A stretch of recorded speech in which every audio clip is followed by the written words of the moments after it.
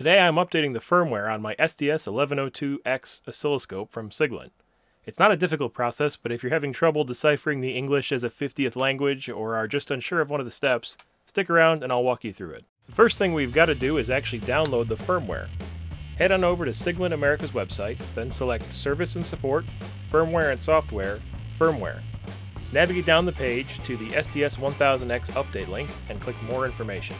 Then click the big download button to get going. Once the download is finished, unzip it. You'll need to copy one of the files over to a FAT32 formatted USB drive. Locate the ADS file inside the zip archive and copy it over. I recommend putting it in the root directory just to make things easier scope side. And that's all the setup. Eject your USB drive and let's head over to the scope. The first thing we're going to do on the scope is check the current firmware version. Hit the utility key, then choose System Status. We can see that the firmware is version 1.1.1.39.3. Hit Single to get out of that menu. While still in the utility menu, hit Next Page, then press the Update button. Insert your USB drive now. It's okay if it was inserted earlier, but as long as it's in and recognized at this step, you should be fine.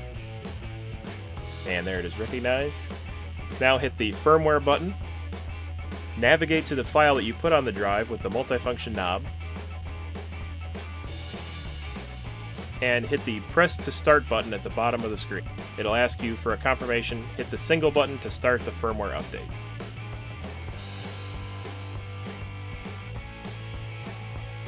And then this will take a minute or two.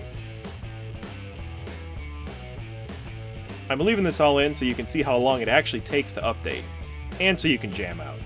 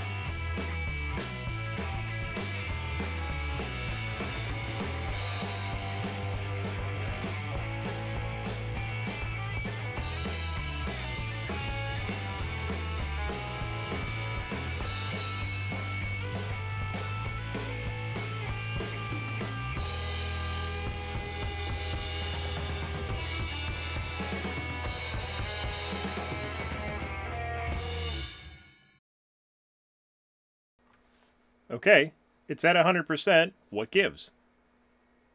Well, if you check the revision history for this exact update we're installing, yeah, there's a bug where it doesn't do anything once it reaches 100%, and that is fixed in this release. All we have to do is turn the scope off and the update should take.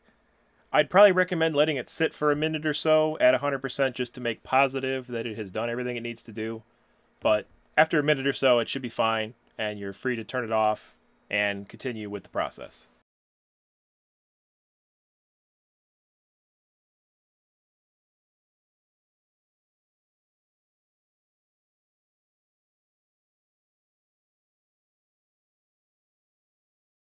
Hey, she's not dead. At least not totally.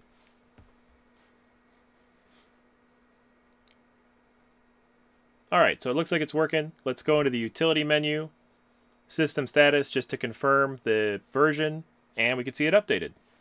So, there we go. Scope updated. You might be seeing some more of this scope in the near future.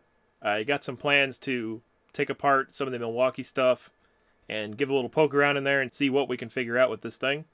And hopefully we can find some cool stuff. So, thanks for watching.